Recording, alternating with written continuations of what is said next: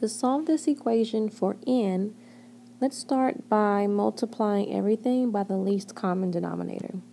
So if you look at our denominators, we have m, n, and then if we consider p to be p over 1, you have 1.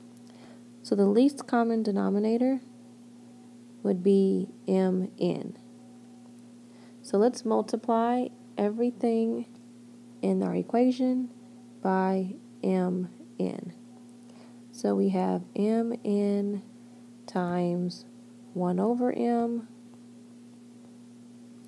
plus mn times 1 over n equals mn times p.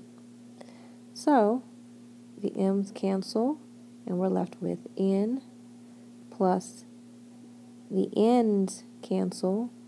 We are left with m equals mn p.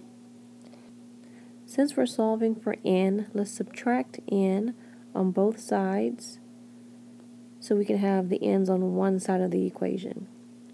So m equals mnp minus n. So let's factor out n, and we're left with mp minus 1 equals m.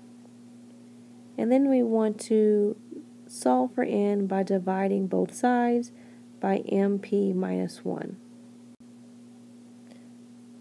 So the mp minus 1's cancel out, and then we're left with n equals m divided by mp minus 1.